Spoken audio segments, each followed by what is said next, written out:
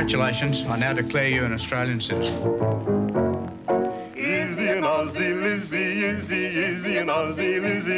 There are only two foreigners that I remember as a child. One of them was the Chinese market gardener who'd trot past in his horse and cart. And the other was the bloke that arrived with the reindeers every Christmas. When I received my citizenship here in Wagga last January, I thought that Wagga was home. Because wherever I walk in Wagga, welcome, Mike. How are you, love? 8, 6, 2, 1. Huh? Oh, foreigners. The immigration area is a sensitive area of debate. That's because the historical reality has linked immigration explicitly with racism through the White Australia policy. You'd think they'd learn to talk English, wouldn't you? Yeah. I can't stand them. You'll get used to it. There's more of them coming out every day. But it is beautiful here. I like it.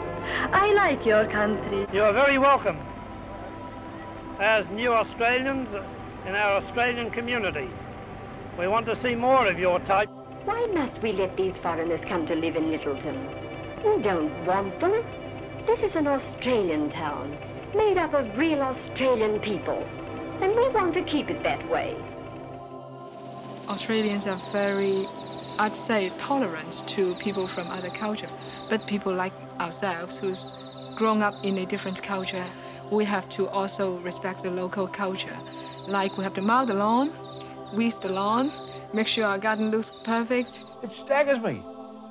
Here they come from countries where human dignity is nil, where there is no freedom for the individual. They've come here for the better life. And the next thing we know, they're trying to revert us back to their old system.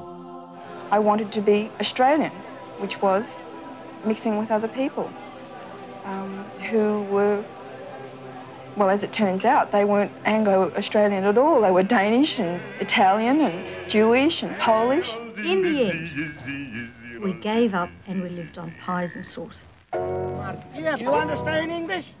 Not too much. Not too mad, not too mad.